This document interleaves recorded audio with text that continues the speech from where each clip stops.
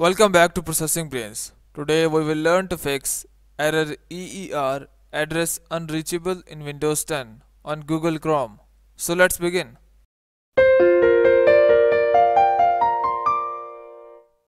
To solve the problem, you have to just go on the start and type in here for control. And here it is, control panel. Just go and open that. Once you have opened, just go and click on network and internet. After that, just go and click on internet options. Once that is open, just go and click on connections tab. And here down below, click on LAN settings. And here we have proxy tab, a proxy server. And we have a check box here that says use a proxy server for your LAN. We have to just go and untick this checkbox. In your case, it might be checked. Just go and uncheck it. The setting is that we have to uncheck this checkbox and go and click on OK. Once you have clicked on OK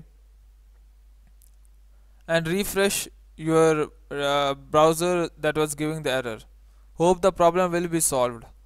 If the problem is still not solved, you can just go and open your Google Chrome browser, and here you can just go and click on settings, and here search for reset, and here it is.